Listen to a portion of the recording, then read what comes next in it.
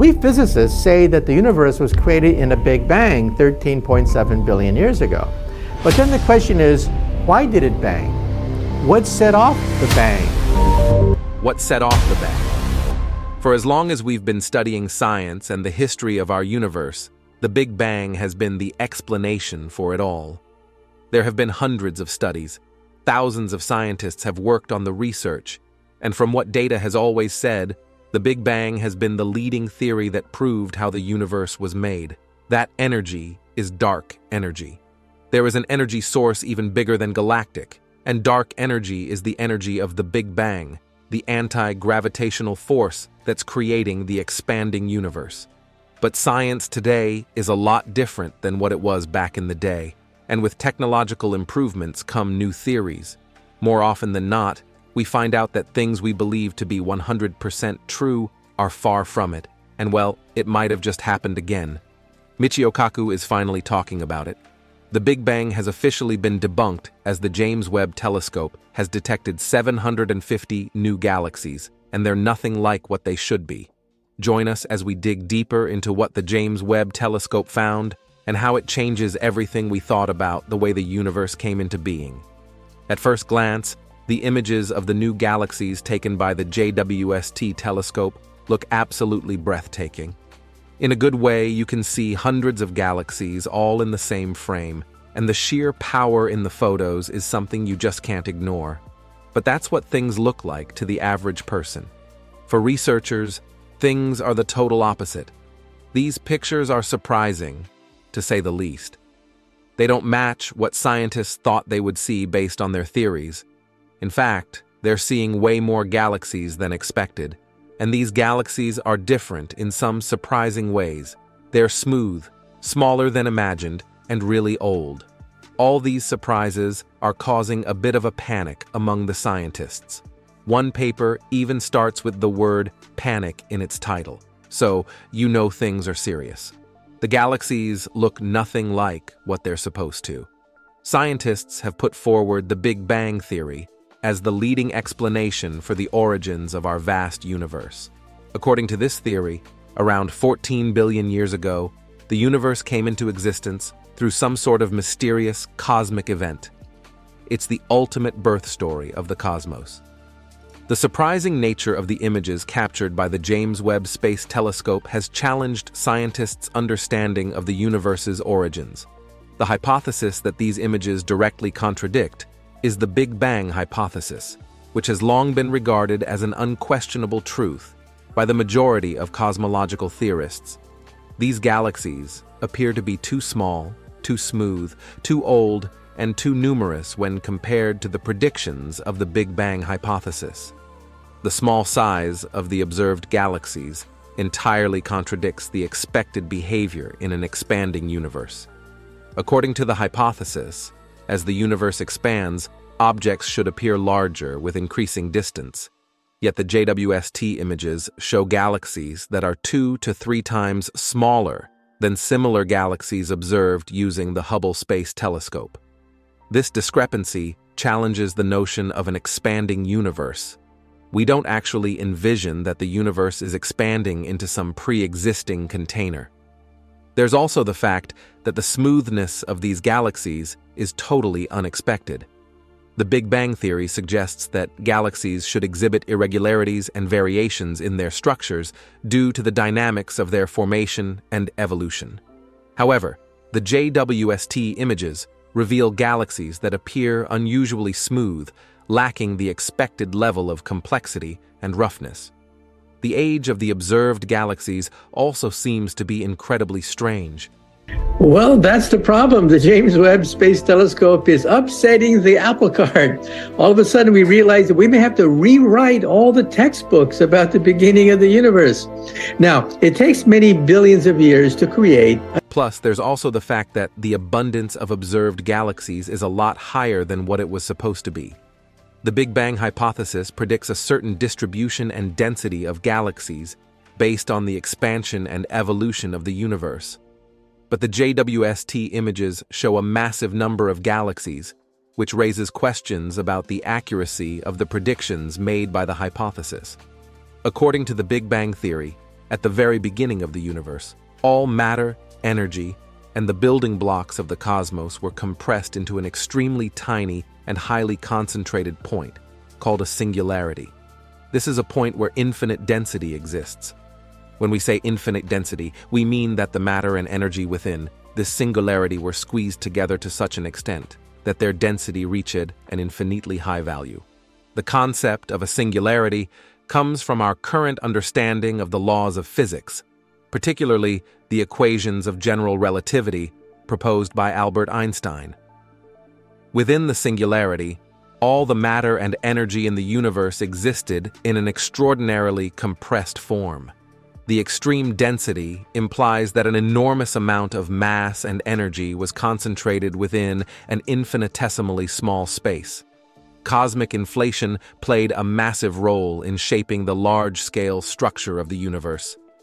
It smoothed out irregularities, homogenized the distribution of matter and energy, and set the stage for the subsequent formation of galaxies, stars, and other cosmic structures.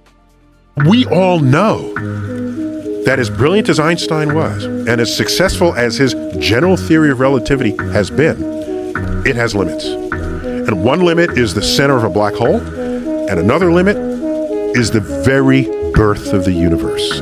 This ongoing expansion is known as the expansion of the universe, or cosmic expansion. Scientists have observed the effects of this expansion through various observations, such as the redshift of light from distant galaxies. The redshift indicates that as the universe expands, light waves get stretched and shifted towards longer wavelengths, shifting them towards the red end of the spectrum. While the expansion was happening, we basically had all the stuff that makes up our universe squeezed into an incredibly small volume. It was clear that matter cannot survive in space like this, so something had to give. As the universe expanded and cooled down, transformations took place. Particles, such as protons, neutrons, and electrons, began to interact with light and energy in their surroundings. These interactions played a pivotal role in shaping the formation of matter in the universe. During the first few minutes after the Big Bang, there was a process called nucleosynthesis. This process involved the creation of lightweight elements like hydrogen and helium. The extreme temperatures and conditions during this phase allowed for the fusion of protons and neutrons to form these simple atomic building blocks. Hydrogen, the simplest and most abundant element in the universe, was formed primarily during this early period.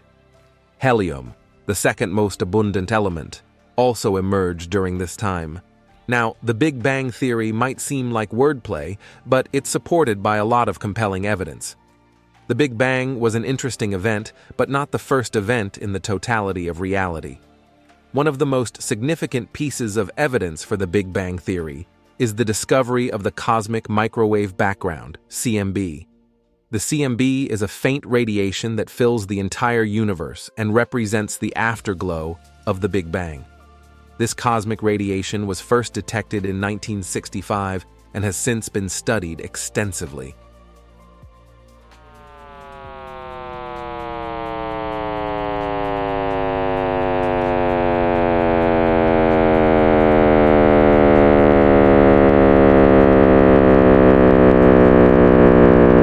Supports the idea that the universe was once in an extremely hot and dense state before undergoing expansion, which, as we've discussed earlier in the video, was one of the main things that happened during the Big Bang.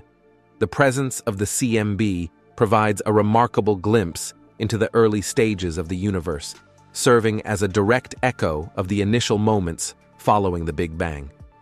Its discovery and subsequent analysis have played a crucial role in cementing the Big Bang theory as the perfect explanation for the origins of the cosmos. In addition to the CMB, other lines of evidence further prove the Big Bang theory. Observations of the redshift of light from distant galaxies provide evidence of the expanding universe too. The almighty Big Bang theory has been declared wrong by Michio Kaku. The renowned physicist and a one-time Nobel Prize winner has recently made a shocking announcement regarding the Big Bang theory, which caused a stir in the scientific community. The latter is the Big Bang theory, which Michio Kaku just announced. But not just that. the large-scale distribution of galaxies, which is something that was revealed through astronomical surveys, matches the predicted patterns emerging from the Big Bang theory. As astronomers have meticulously observed and mapped the cosmos, they have discovered a striking pattern: the clustering of galaxies and the overall structure of the universe. Galaxies tend to congregate together in vast groups, clusters, and superclusters, forming intricate networks that extend across the cosmos. This observed large-scale structure aligns with the predictions made by the Big Bang theory. We can also unlock the secrets of the Big Bang. Imagine a time when everything we know didn't exist. A moment so powerful, it shaped the entire universe. It's called the Big Bang. In an instant, all matter and energy burst forth, creating galaxies, stars. The gravitational effects predicted by the Big Bang theory are consistent with what we observe today. Gravity draws matter together, causing galaxies to cluster in certain regions and form intricate filamentary structures that connect them. These structures reveal the cosmic web-like pattern of the universe. The presence of these galaxy clusters and the interconnected web of matter provides strong support for the Big Bang theory. The formation of galaxies and their distribution across the universe aligns with the gravitational effects expected from the initial dense and expanding state posited by the theory. The clustering of galaxies, the cosmic web-like structure, and the distribution of galaxy clusters all come together to support the idea that the universe has evolved from a primordial state of extreme density and has undergone expansion over billions of years. Of galaxies, because it's clear that these new galaxies haven't gone through any of the hardships that you'd normally expect if you were following the Big Bang theory. If there are actually just a few or no mergers happening out there, it becomes implausible for tiny galaxies to grow and become hundreds of times larger. This implies that these galaxies were never originally tiny to begin with. Along with it, the optical illusion predicted by the expanding universe hypothesis, where objects appear smaller with increasing distance due to expansion, also doesn't exist. So everything we've been believing this entire time was nothing but a lie. As we've touched on briefly earlier on in the video, the age and abundance of galaxies revealed by the James Webb Space Telescope also challenge the validity of the Big Bang theory. The JWST is equipped with filters that allow it to capture images in the infrared part of the spectrum, and with that, astronomers can study the colors of distant galaxies a lot easier than ever before. Subscribe for more space videos.